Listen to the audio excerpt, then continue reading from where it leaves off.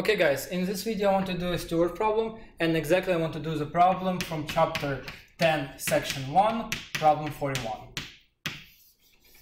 So what this problem says? This problem says that we have two circles. First we have Cartesian coordinates.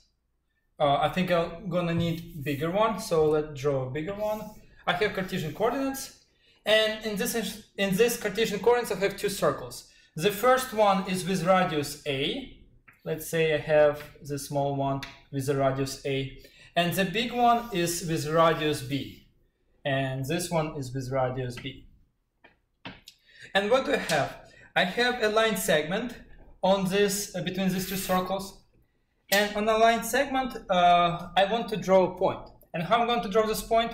I will take these 2 points, I will take two perpendiculars, and here I will have my point P.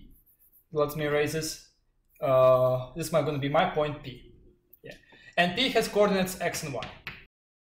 So I can see when I'm going to take this line segment and move around my circle, this point is going to describe some curve.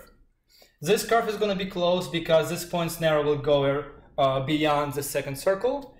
And my goal for this problem, I want to find the equation of this curve, and I want to recognize this curve. And how am I going to do this? As exactly way to approach this problem is use parametric equations. Why? Because here, if I have this line segment, I have one really important parameter. I have this angle, let's say theta. I don't think you see this one, so let's say this is angle theta. So what can I do with this x and with this y? I want to rewrite x in terms of theta. I want to rewrite y in terms of theta. And then I will find the equation of x and y in terms of theta.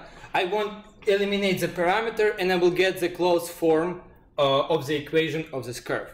So step 1 and 2 basically is to find how I can express x and y in terms of theta. So let's take a look at this picture, and let's try to visualize what is the x component and what is the y component at some point. Let's keep that during some time theta. So what does it mean? It means like we started with this. So my point P in this case is going to be here, yes. And then after theta time period, my point is going to be here. And for this point I have x component and I have y component. So what is my x component in this case? My x component, you can see, is going to be just projection into x-axis. But in this case, it means I'm going to have the length of this line segment. And the length of this line segment is exactly as x of theta. Okay. Then what is my y of theta? Y of theta is going to be the length of this line segment. Y of theta. So my goal is right now to express the length, how the length of this line segment change during the time when theta is changing. If you will take a look at this, like for a second, you can recognize a couple of triangles. And how we're gonna find our equation, we're gonna use triangles. In this case, it's easier to see for the y one, because this line segment is exactly equal to this one. Why? Because you will just parallel translation. But here, what do I have over here? Let's redraw it. Let's say this. Here I have a circle with a radius a, and I have this my purple one line segment, and I have this orange one, and my green one. I don't care about green. Let's just use this one. Yes, and my angle theta. And I want to find this y of theta. But I know that the length of this segment is a. And then I know that sine theta from here is what? Is y of theta over a. So from here I can conclude that y of theta equals to a sine theta. And I got my first equation.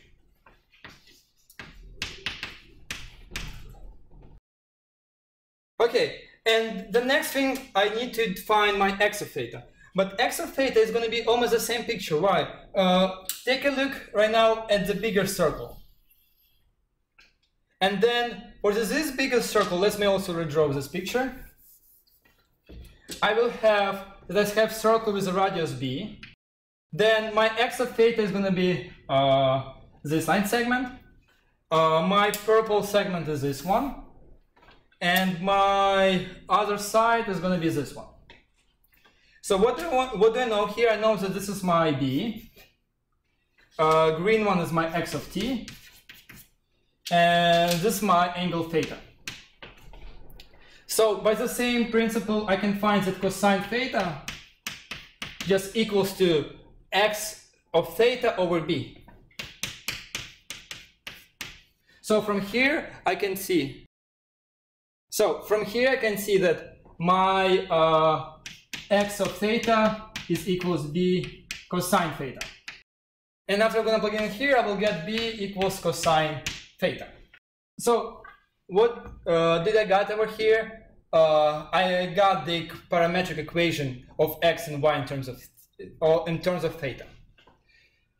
Okay, what we can do, we can plug in a couple of thetas and double check that this equation indeed describes how these points move between these two circles. But right now I want to describe what's the shape of this one. And the shape of this one, if you're going to divide both sides for x by b, and both sides for y by a, then you can see by using the trick identity cosine square theta plus sine square theta, this is exactly an ellipse. Which one is x over b squared plus y over a squared equals to 1. And this is true.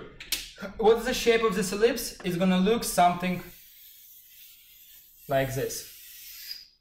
So this your x of theta and y of theta. Okay guys, thank you for watching. I hope you enjoyed this video. If you're not subscribed to my channel, please subscribe, and just bye bye.